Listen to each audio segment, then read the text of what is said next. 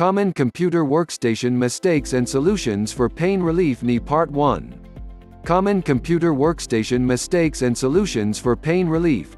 Part 1. Author, Wendy Young.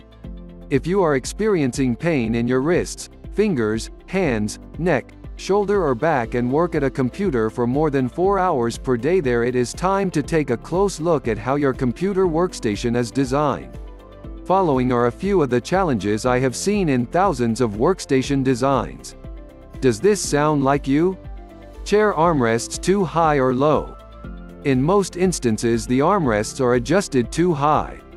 Most keyboards are placed on surfaces too high for them, and the computer user will adjust the armrest to the height of the work surface, thinking this is supporting them properly. They are inadvertently raising their shoulders to a tensed position. If the shoulder muscles are tensed for any length of time with repetitive motion in the hands or arms, varying levels of pain or discomfort may develop depending on the length of time in this tensed position. Solution: adjust the armrests up or down so that the shoulders muscles are in a relaxed position while resting on the armrests. If your shoulders are shrugged at all, then the armrests are too high. If you are leaning into either armrest, this could be an indication that the armrests are too low. The best way to do this is to drop your arms down by your side and just let your shoulders relax. It is important that you get a feel for this.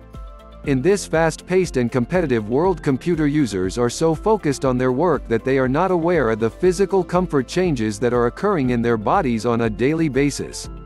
Improper sitting posture. If you are slouching in your chair, you might be reducing your ability to take deep breaths due to collapsing your diaphragm. This can cause fatigue and discomfort because oxygen and nutrients cannot travel efficiently to your lower extremities and your brain. Solution: sit all the way back in your chair with the lower part of your back firmly touching the backrest. This will enable you to sit in a neutral posture with ease. Be sure you know how to adjust your chair. The chair is the foundation of the computer work area, and if you have a great chair that is not adjusted properly, then it will not do you any good. You want your feet to be flat on the floor or on a footrest. Monitor too high or low. If the monitor is too low, it requires bending the neck forward or down to view the screen. In high position, the neck will bend backwards to read the screen. Solution: try this exercise. Relax your head and neck. If you do this correctly, your head will be in a slight forward tilt. Now relax your eyes by letting your eyes fall to their lowest position in your eyes. Notice the lowest line on the screen you can read without raising your eyes or head. Position the monitor height so that the information you are reading is centered in this area.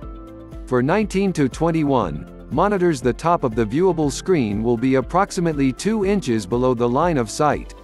The line of sight is defined as the imaginary straight line from your eyes to the screen. Let your eyes and body determine what is comfortable. Monitor and keyboard not centered together. The computer user often will have the monitor placed to the side and will twist their neck left or right to view the screen. This added tension in the neck can create varying levels of discomfort. Solution: place the keyboard directly in front of the monitor so that you can look at the monitor without turning your neck sideways at all. If you use the mouse frequently and do not use the number pad on your keyboard, you may consider an ergonomic keyboard with a 15 inches footprint.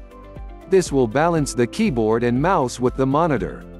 Be on the lookout for part 2 in the next few days.